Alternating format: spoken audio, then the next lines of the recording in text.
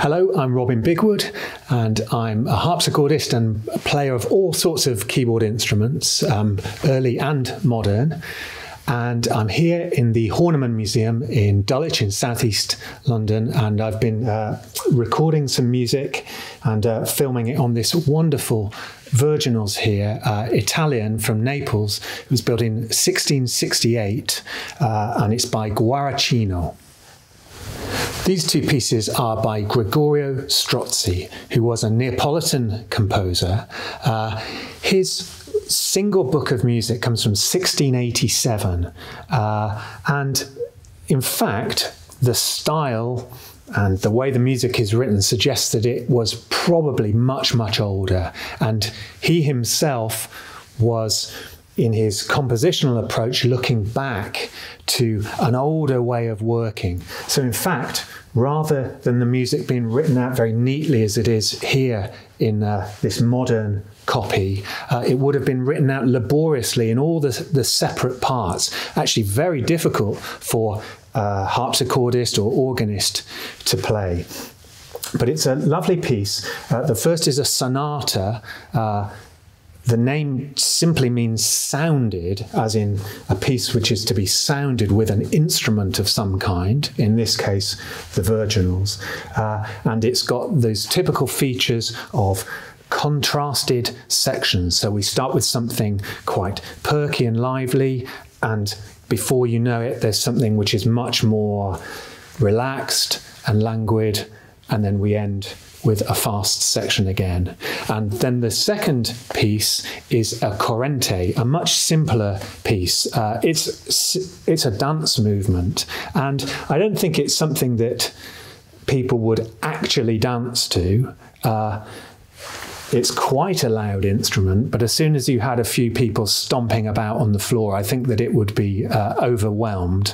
But it's the kind of dance that the individual harpsichordist could enjoy, and perhaps with a few friends listening.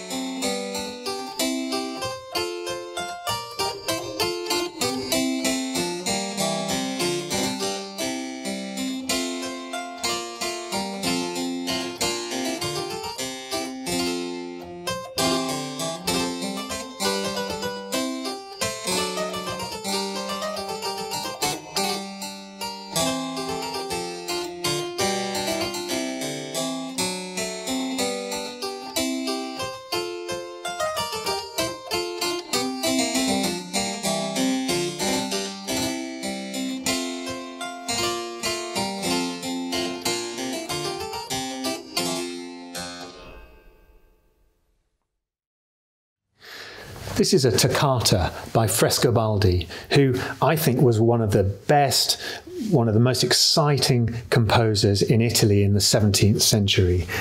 And he wrote principally for keyboard instruments, for harpsichord, organ, virginals. He did write for other instruments as well, but I think you can tell that his first love was always the keyboard. And in a toccata like this one, it's a very special kind of piece. So the name means to touch, so touching perhaps in the sense of exploring the instrument and exploring what is possible. And in these toccatas, it's as if we go on a journey. There are many different kinds of writing, many different states of mind and different colours. I almost get the feeling that what we have with these is a written down version of what Frescobaldi would have played had he just sat himself at the instrument and gone on a kind of flight of fancy. And there are sections which are rhythmic and driving and use lots of repetition, but then we will morph into a section which is much more spacious and sort of fanciful and fantastical. And somehow he brings together these different elements into a really rewarding whole.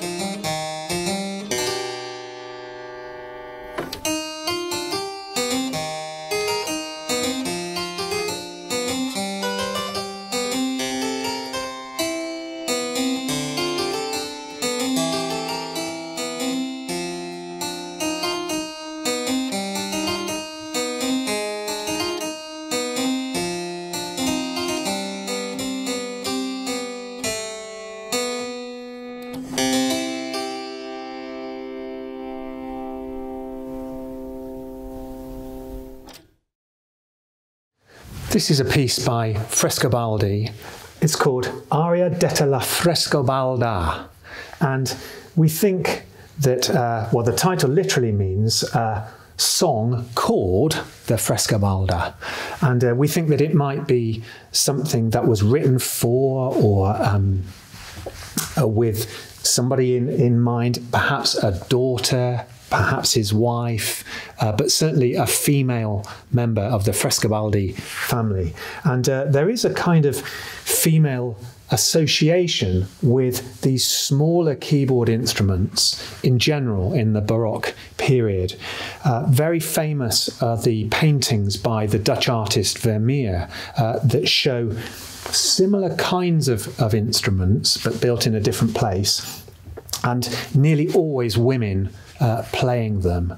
And it's a really interesting association. I don't think it was by any means exclusive. I'm sure that men played these instruments as well, and women also played larger keyboard instruments. But certainly there's a really interesting historical background to that. This piece is essentially a theme and variations. So we get a very beautiful melody to begin with. It's got a kind of haunting quality in the same way as the English tune Greensleeves does. I find it very evocative. And then in 4 more sections, Frescobaldi explores the possibilities of that tune. And actually, we don't ever really hear the tune again, but what we do hear is the chordal structure, the accompaniment, which has got all sorts of different material built over the top of it. And again, Frescobaldi loved his contrast. So we get a section which is really sturdy in character, and then one which is dancing, and then one again which is expressive and tender in nature, and then finally a dance to finish.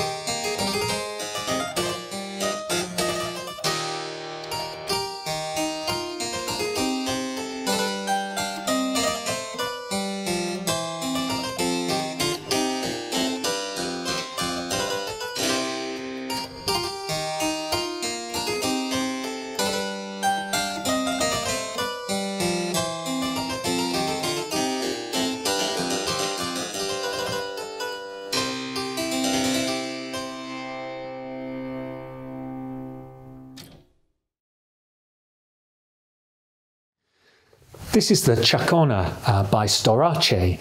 He's a composer we don't know very much about, only that he put out a book of keyboard music in the 1660s, very close in time period to when this individual instrument was made. And Storace loved to write pieces that had a repetitive nature. So he would take small patterns, sometimes bass lines, sometimes chord sequences. They might only be 2 or 4 or 8 bars long, and then they come around dozens, if not hundreds of times. This one is based around this pattern.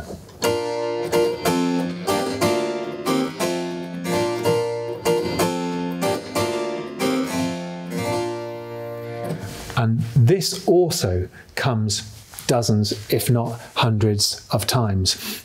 It allows the composer to explore all the possibilities. So quite often he will give really impressive, sparkly material to my right hand, but then later that interest will pass to the left hand, and it's as if the solo duty goes over to the bass.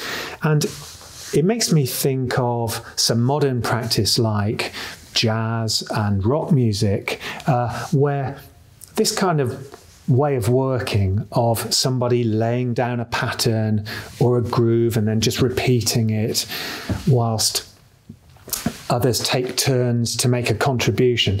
It's really common. Jazz musicians do it all the time with the 12-bar blues, and there's really no difference in their practice and what is going on here.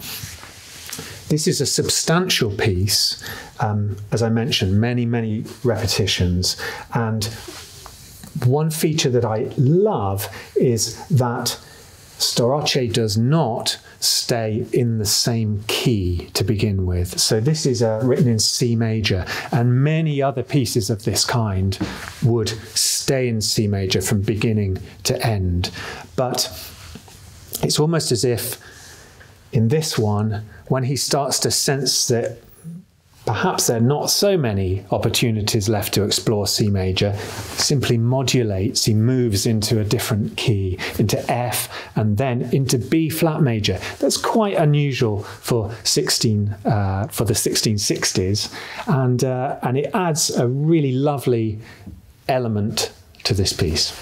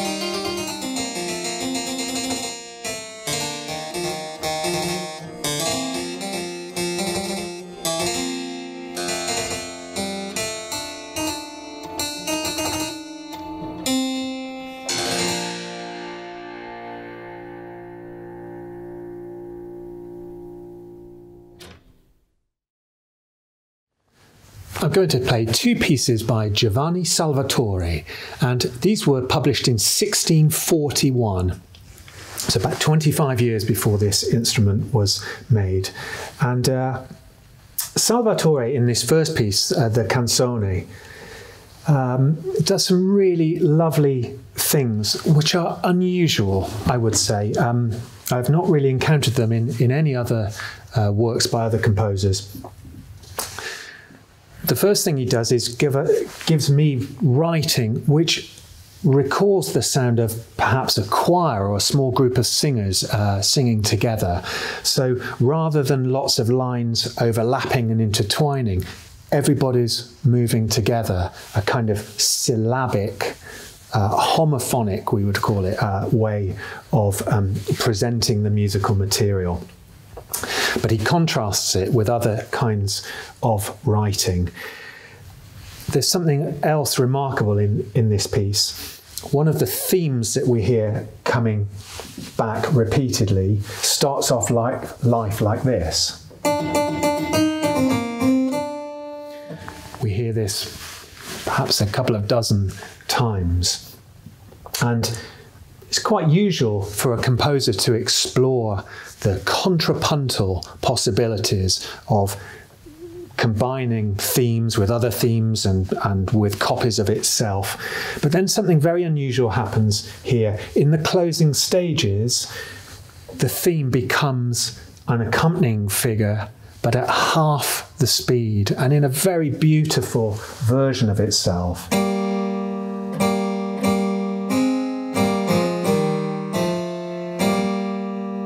And we might term that thematic transformation. It means it's the same theme, but it's changed into a different form. And I can't really think of another example of that in early keyboard music, or certainly keyboard music from this time and place.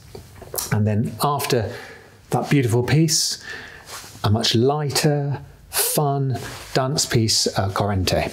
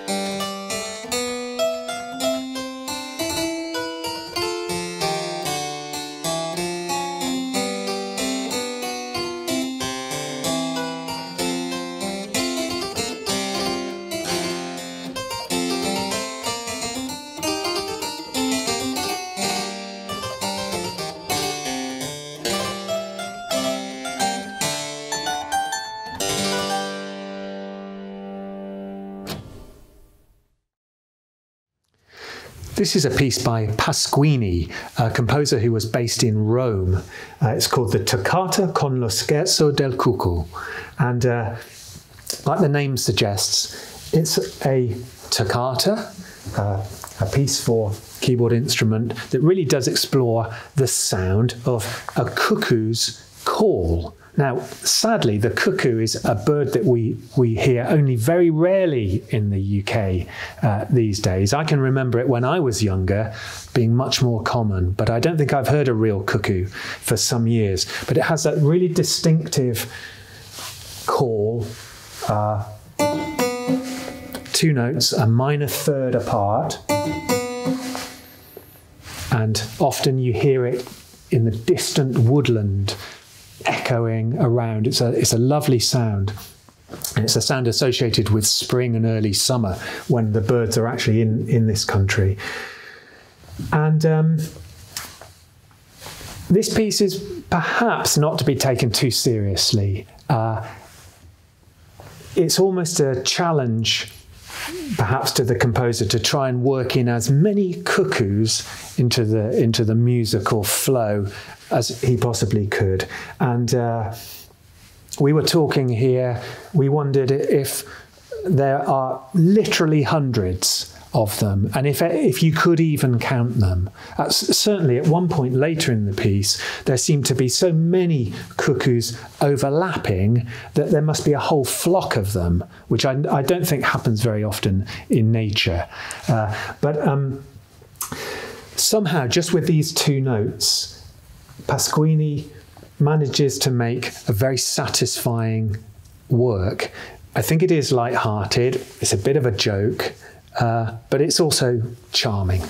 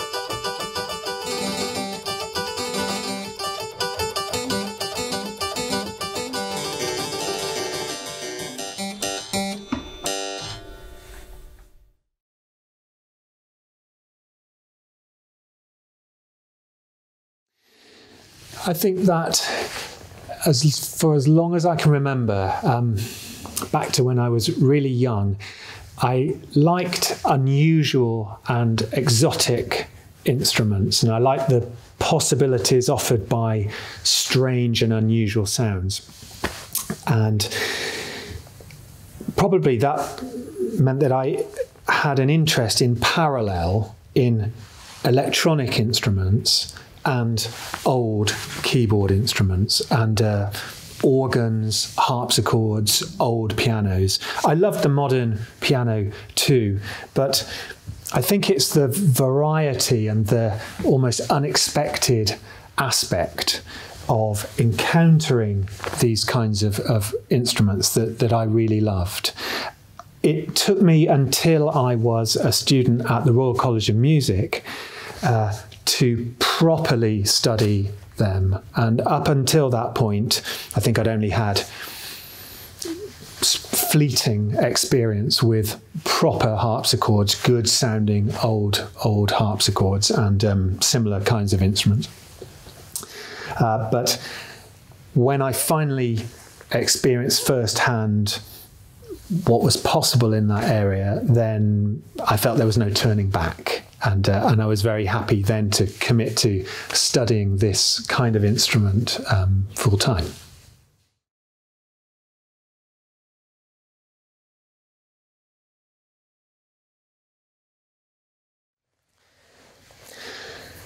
Yes, there is quite a bit of keyboard music from the time that this instrument was built. In Italy, there were major centres of composition, so Venice, Rome particularly, Naples, a few other places. And of course it was difficult to travel in those days. Even to pass between Naples and Rome was probably 2 days in a terribly uncomfortable horse-drawn carriage over mountainous landscapes. But the music travelled, and in fact there'd been keyboard music since the end of the 1500s, certainly, some even earlier than that. But in the 1600s, I think there was a good trade, even with the music of Venice, for example, in the north of Italy, being distributed to many other cities in Europe and even to London and into the UK.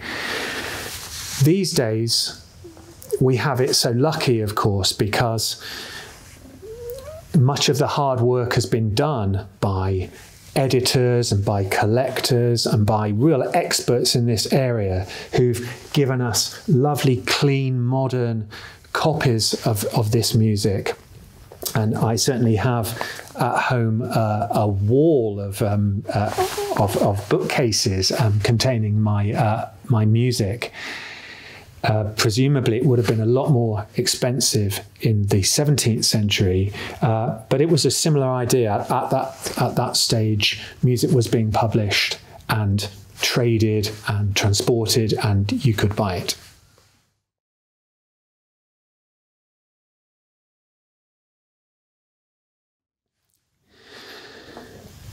Playing old instruments is certainly very exciting for players like me, because we learn so much from them.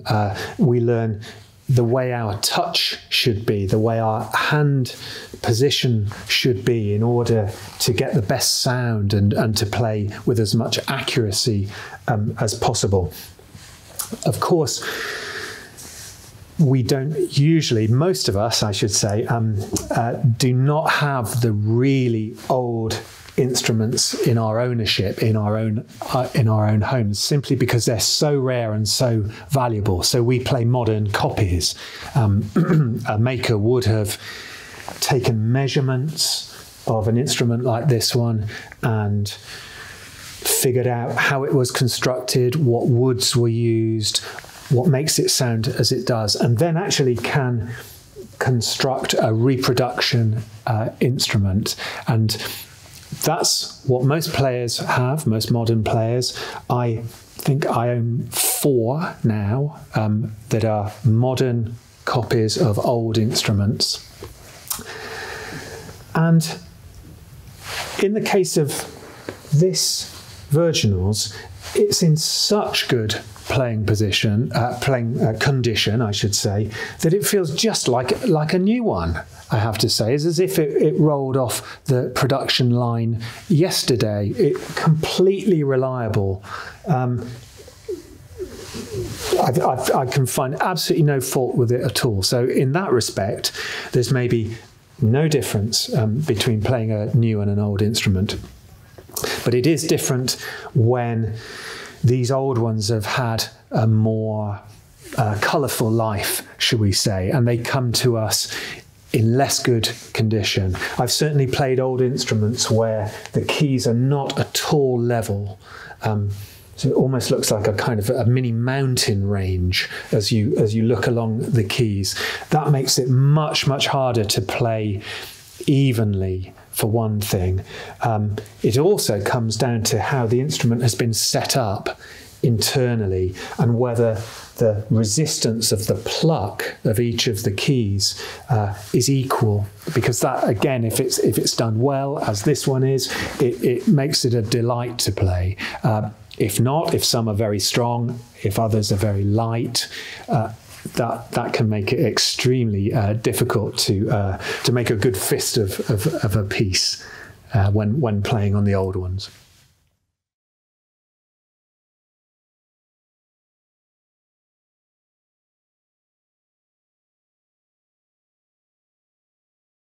With all these instruments, we have to tune them quite often. It's not like a modern piano that you could probably get away with, at home at least, tuning only once or twice a year. It's not unusual on a day of a concert to be tuning an instrument like this 4 or 5 times per day. They stay in tune pretty well, but there's always something that we can fix even after a few hours. And learning to tune is something that goes hand in hand with learning to play these instruments. There are many different ways that we can tune them, and those ways have varied in history as well. So how a modern piano is tuned is not very similar at all to the way that an instrument like this might have been tuned in Italy in the 1660s. And this would typically have used a tuning system called mean tone.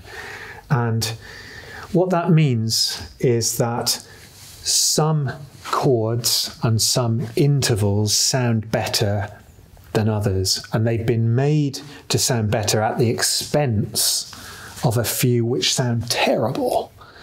So if I play a few chords, it's good, it's good, all good, but here, still good, not good. And these chords are the sort of flip side of the good sounding ones. So at this time, on this kind of instrument, it wasn't necessarily possible to play in all 12 keys of music on a 12-note keyboard like this. And we also hear these tuning discrepancies in another way as well. So what I played you there was major chords, but if we compare some of these intervals, it's good, it's good, not good at all. Again, this is the price we pay for having 8 really good keys. We have 4 bad ones. And when we end up with an interval like this, which is really so bad that it can't be used, it's referred to as the wolf interval. And I think it's quite an apt term.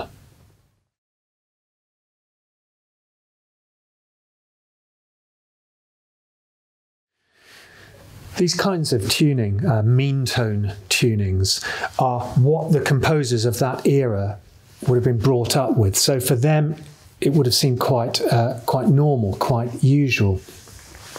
But it doesn't mean to say that they didn't enjoy the possibilities that were offered by the tunings. So the fact that there were some chords that sounded really good and others that sounded really bad, and even individual intervals that were much less good than similar intervals around them, the composers absolutely knew how to exploit those differences. And so we will hear in pieces that are perhaps expressing a really heartfelt emotion or something full of anguish or pain, the composer will switch to using these harsh or painful sounding intervals.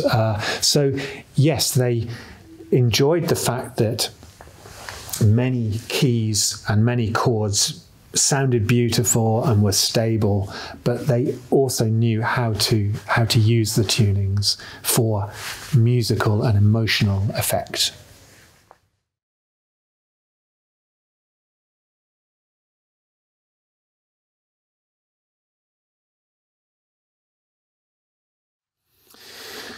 Ornamentation is a big part of the early keyboard style in general, I would say. It's these little twiddles, we could term them for want of a better name, that give such life and colour to, and actually rhythmic drive often to the music. But as to what we should play and when, and whether the composer specifically asks for it or not, that's a much, much bigger question and much harder to answer.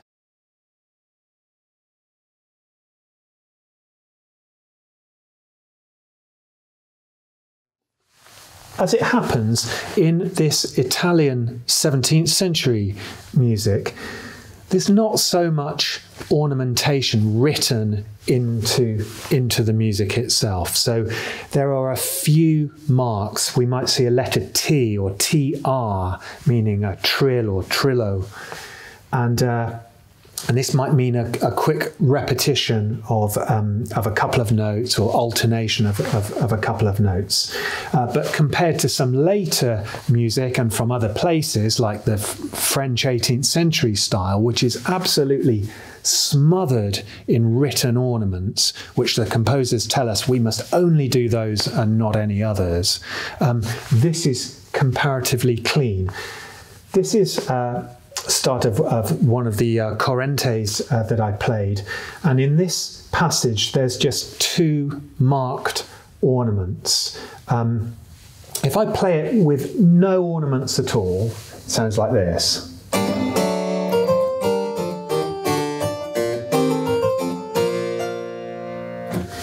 And then with the marked ornaments,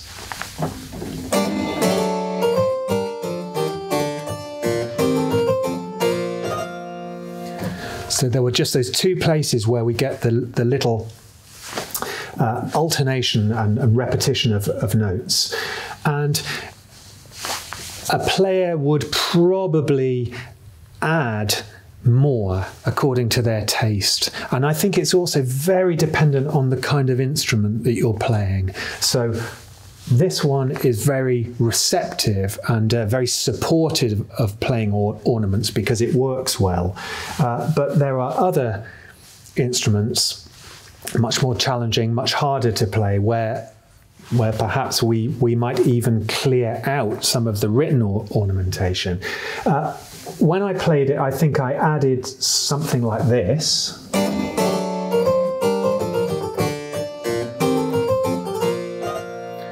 So a few little bits here and there, a turn, something a bit more worked here, almost adding to the composition. There's nothing to say that I couldn't put many more of these ornaments and these twiddles in.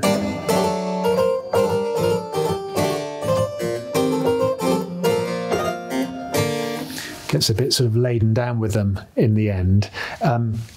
but some players would do that. It's really open-ended. It's one of the nice things about this style, that it can take so many different approaches.